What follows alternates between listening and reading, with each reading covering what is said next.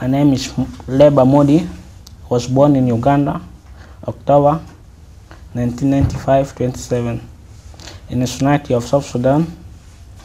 When we are in Uganda, there's nothing like Bible studies. We just go on Sunday and worship, come back. The pastors or the priests don't talk about how you to understand the Bible. So when I came to United States, I was so excited. The member of St. Joseph Church of Christ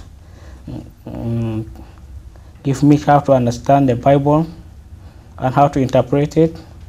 I'm now in Jesus Christ. I give all my heart to faith, and I love it. I'm called George Duku Patrick. I was born in Uganda in October 1992.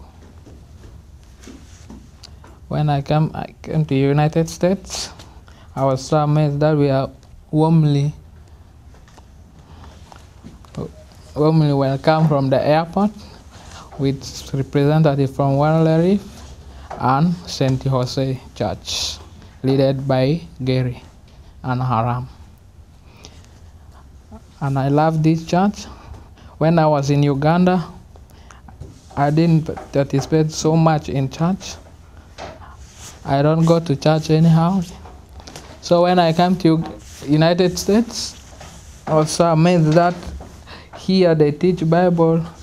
You'll know who Jesus is. You'll know what the Bible is talking about, and you'll understand everything. So that's why I got baptized, because of the readings of the Bibles, reading about parables and the stories of the Ethiopian man in the Bible, in the book of Acts. That's what made me to be baptized.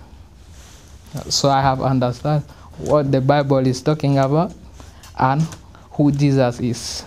Now I'm free.